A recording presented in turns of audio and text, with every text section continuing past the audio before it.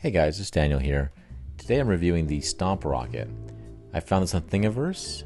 It consists of three parts, one with a base, you've got the plunger that goes into the base, and then you have the rocket itself. Pretty simple, pretty cool. I'm kind of curious to see how it comes out and how smooth it works. Let's go ahead and check it out in Flash Print. So I've got Flash Print loaded up here, and what I've done is I'm going to print the plunger and the base part in the same material. I've got some gray Overture PLA Pro, which has got a little bit stronger tolerance than regular PLA. So I'll try it with this here, this part anyway. You can see down in there, there's a little chamber where the air that gets pushed through here comes out through here basically. So I'll print this in gray and then we'll do the rocket in red.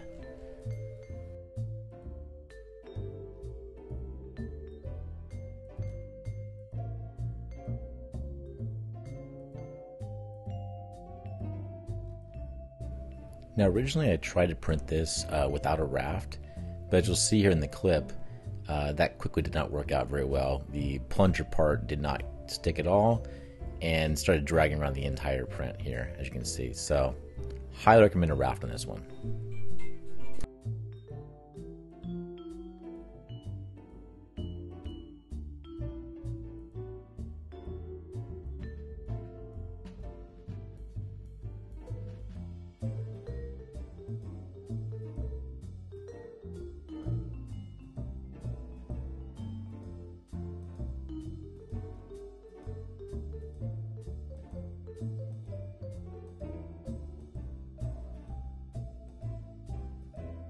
Guys, so I've got the models here that printed out, and this is the first one I did in the gray.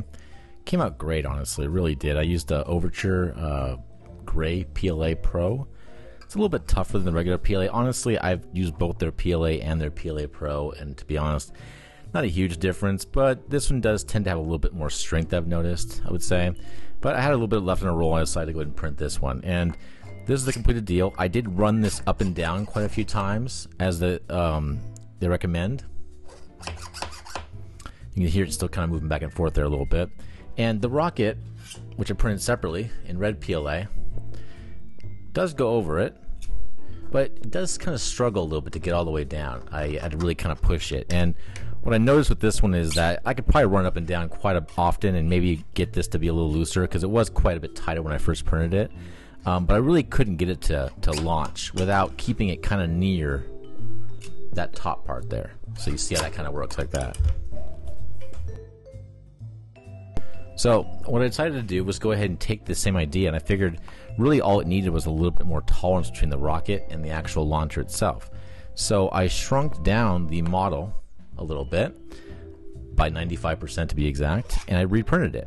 And you can see it's very similar in size, just a little bit smaller. Really hard to see almost, but you can kind of tell. It's not quite as big.